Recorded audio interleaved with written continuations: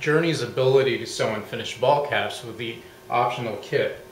As you can see here on this finished cap done by the machine has 290 by 67 millimeter sewing field, basically translates to about 11.4 inches wide, and as you can see, that allows us to sew on both the front and the sides at the same time by about 2.5 inches high. So with that being said, let's show how that works on the machine. First, we have the optional cap driver installed onto the machine, and on turning on the machine, the Journey machine itself does a couple of things automatically, which really makes ball cap sewing convenient. First, it flips the design upside down, since the cap itself is oriented upside down onto the machines. And it also automatically displays the sewable area in 11.5 by 2.5 inches.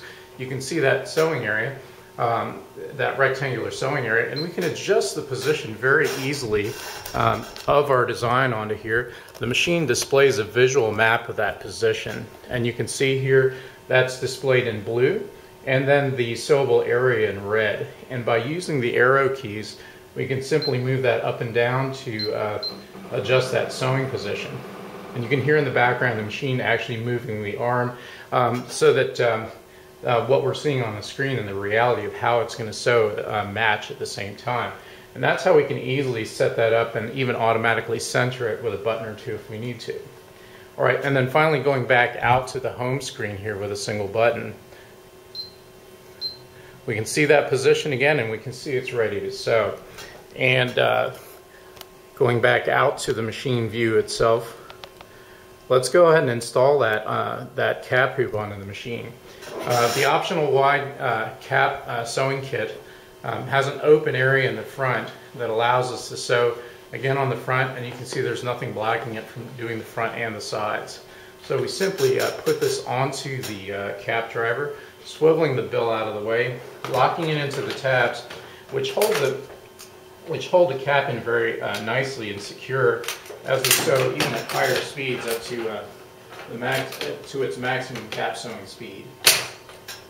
So that's on there nice and firmly, and all we have to do is press start.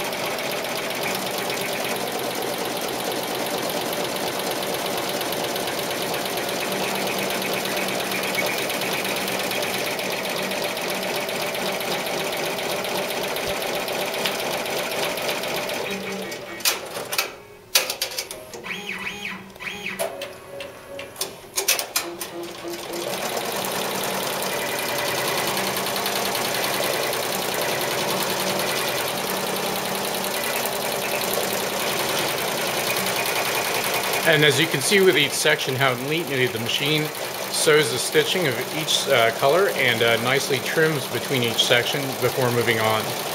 And see how neatly the stitches align as we go from section to section.